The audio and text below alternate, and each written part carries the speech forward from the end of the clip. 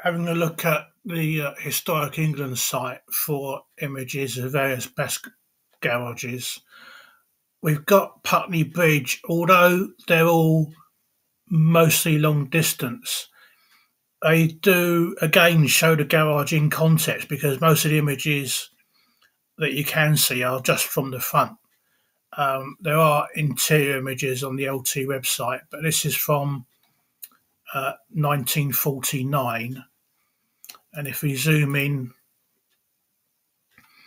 you've got the arched entrance of Putney Bridge, and you can see it wraps around the church. This is from 1929, and another view of the garage, the entrance here, and you've got the church and the building wraps around. This is 1929 again, and these barges are here because of the boat race. But what it does do, it gives a rare image of the back. So this is the access onto Brewhouse Street along here. As you can see, there is access from the back.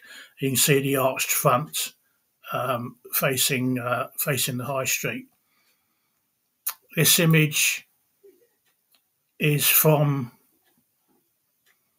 1938 and shows the garage from the other side of the river. So again, you've got Brewhouse Street here, you've got the church and the entrance. And finally, this image, this is 1939. And again, another image of the back exiting into Brewhouse Street.